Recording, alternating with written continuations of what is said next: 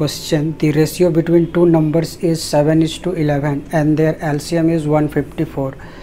So the first number is, so in this question is given that the ratio between two numbers is 7:11. So first of all we let the two numbers be 7x and 11x, and according to the question their LCM is given equal to 154, and so the LCM of 7x and 11x equal to 7 into 11 into x equal to 154.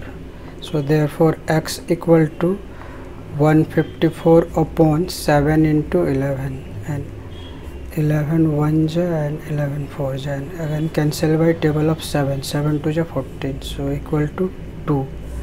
So therefore first number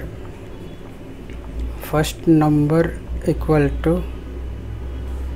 7x, so equal to 7 into 2 equal to 14, so which is our required answer. So option B is our correct answer.